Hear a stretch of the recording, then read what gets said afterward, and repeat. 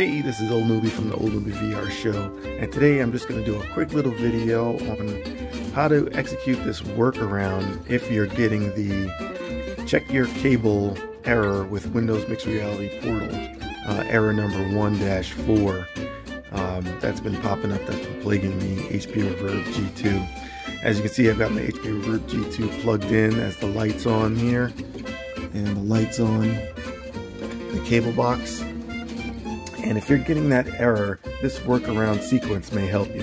So the first thing you need to do is to simply unplug the power from the cable link box. I'm just going to put this up here.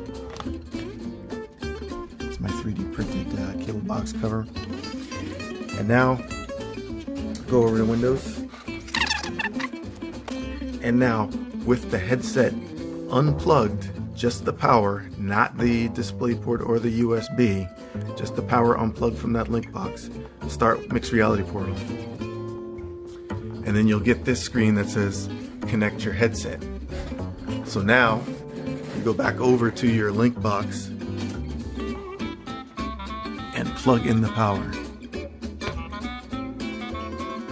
And once you plug in the power, you're here at connect.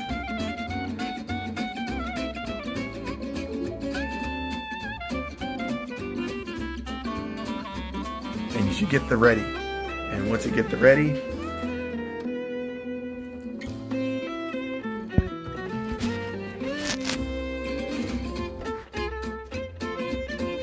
your reverb should be good to go. Now this should, like I said, it's just a workaround. It should help you get into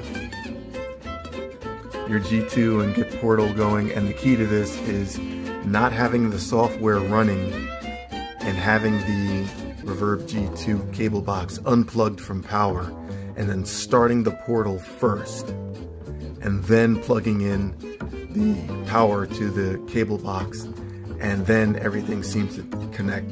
Now I'm not sure what the source of that problem is and why that sequence seems to work. It may have something to do with the headset sleeping or not properly detecting on a first-time boot.